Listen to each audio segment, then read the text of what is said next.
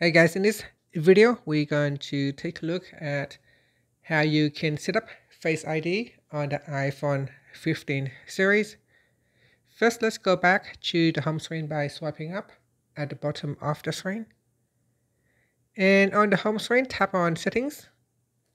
Now in the Settings page, scroll down and then tap on Face ID and passcode. Next, put in your screen passcode. And from this page here, tap on Set up Face ID. Next, tap on the Get Started button. And say first, position your face in the camera frame, then move your head in a circle to show all the angles of your face. So let's tap on the Get Started button to start. So I'm going to try to set up again.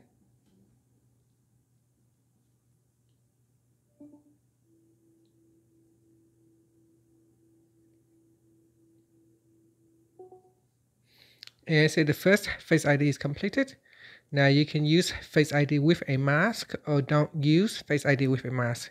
So we can choose one of the options, or you can choose Set up later. And that's it. So now it's done. So tap on the Done button. After that, you can also choose to set up an alternative appearance or the second Face ID.